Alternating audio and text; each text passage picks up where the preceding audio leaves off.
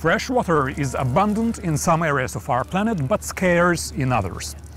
Of course, we can transport fresh water by sea, but that's expensive.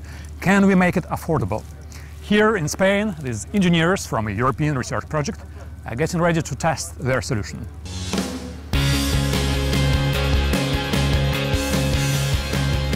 After 2 days of filling with fresh water, this immense floating container is ready for its first journey on the high seas.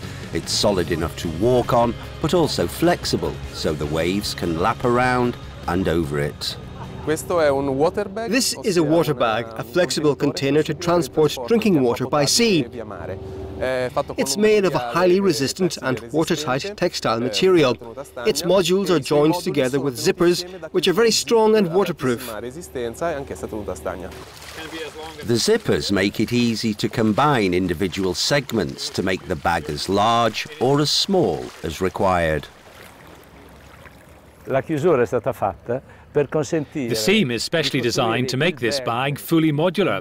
It consists of 2 layers of material sealed like a sandwich inside the textile surface of the water bag. In the middle of the zipper, there is a polyurethane membrane which guarantees a waterproof seal. The prototype contains 2,000 cubic meters of water, that's 2,000 tons of weight. The zippers need to be secure. Now I will open the protection of the sensor.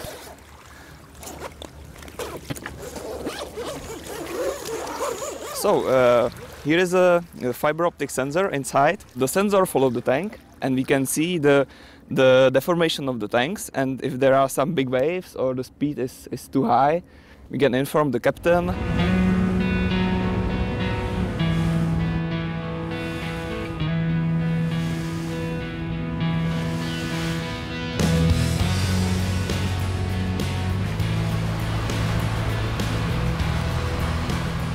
What is your vision for this technology? Where can it be used? It was developed mainly to transport water from zones where it's abundant to relatively close areas that experience a short-term need for fresh water, such as a massive influx of tourists in the summer season, for example. It can also allow to provide response in emergency situations.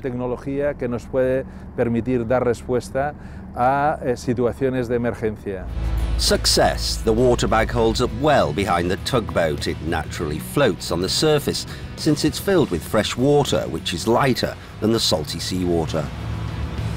We see some signals, some waves when the captain speeds up the boat. We can see that there is the higher stress on the tank, but still it's within the limits. The speed we will arrive. Engineers estimate this method can cost up to 2 times less than tanker deliveries, and all that with a lower environmental impact. And unlike tankers, the water bag can be simply unzipped after the return to dock, folded and stored in a container. Our next intention is to increase the water bag capacity 10-fold or 20-fold and to make it sail autonomously, navigating by satellites.